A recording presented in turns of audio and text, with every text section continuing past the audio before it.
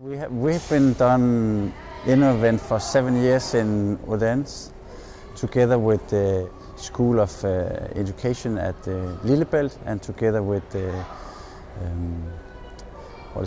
the nursing faculty, and also together with the engineering faculty. So the last 7 years has been close to 500 students. And the best experience is that you have the students with different backgrounds combined together in groups of up to 12 or down to 4 people. And it's very interesting to see how students with different backgrounds, they are able to work together. Within less than 1 week, they come with a brilliant solution, new innovative ideas. So this is, and I see the similarities here that students they're going into this project with open mind.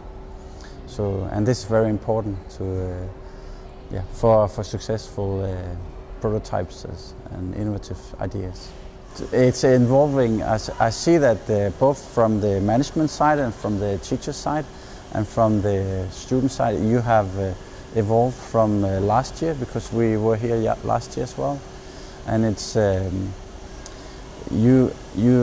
seems that you find your own base here, and it's very nice to see how you now you're introducing like a new manual. What was it called? Manual. A new, where you use these as the way to the process of it.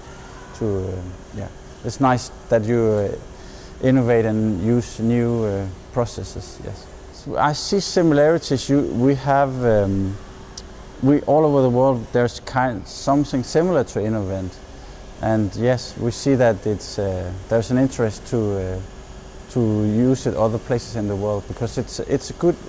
Either you call it InnoEvent or you can call it other things, but it's combining students and from different backgrounds. It's even if it's on a higher or lower level, it's I see this as a good opportunity.